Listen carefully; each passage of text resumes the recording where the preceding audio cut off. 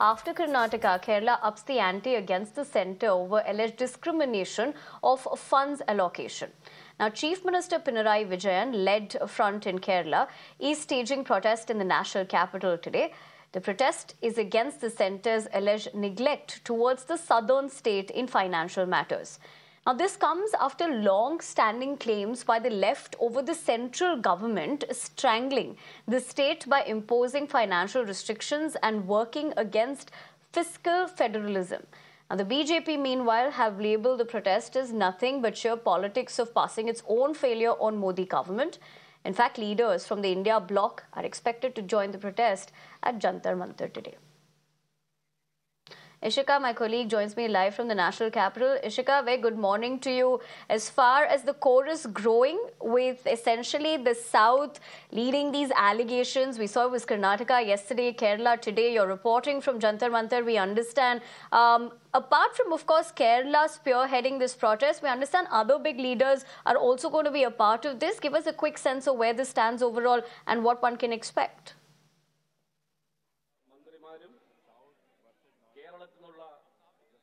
Well, certainly, Nivedna, as you rightly pointed out, yesterday it was Karnataka, today it is Kerala that is holding a big protest here at Jantar Mantar against the union government over what they allege the discrimination of fund allocation, when it comes to states like Kerala. And today, in fact, let me show you the visuals that we are getting from Jantar Mantar. You can see, that on the stage, in fact, Chief Minister Pinarayi Vijayan, and with him, Sitaram Yechury, is also present there, and D. Raja is also present there. Now, apart from them, there are other big leaders of the India Alliance who are also expected to come and join.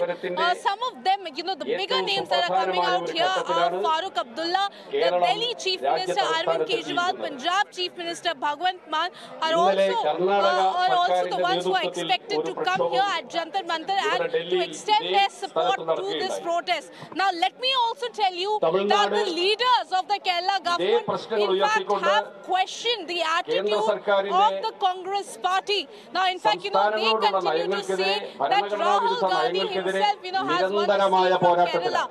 And yet, he hasn't come today to support their protest. Now, this, they claim, will have a very negative impact when it comes to India Alliance. So, certainly, a lot of political drama that we are witnessing here at the moment. But certainly, the picture that is awaited here as to which are the India Alliance leaders that are going to come here. The bigger names, as I said, Chief Minister of Delhi Arvind Kejriwal, Chief Minister of Punjab Bhagwant Mann, and in fact, Farooq Abdullah, all of these leaders are expected to come and extend their support to this protest here. Over to you.